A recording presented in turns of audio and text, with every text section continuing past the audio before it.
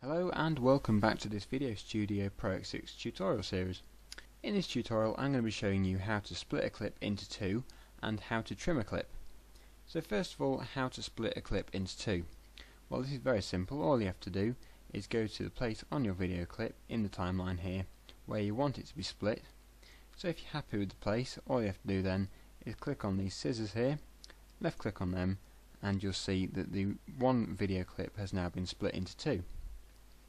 So now say we wanted to trim this clip. Now there are two ways of doing this. You can left click on it and then you can drag these two arrows on the side here inwards to make them smaller, to make the clip smaller. You can do this on both sides, and you can also drag it back out again, just like that.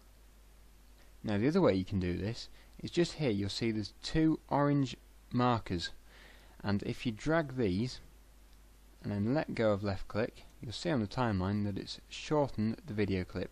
That's basically doing the same thing as we were before. All it's doing is making your video clip smaller.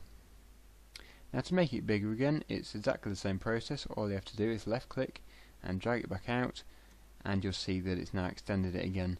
And if we extend it this way, you'll see that it extends it to the left as well.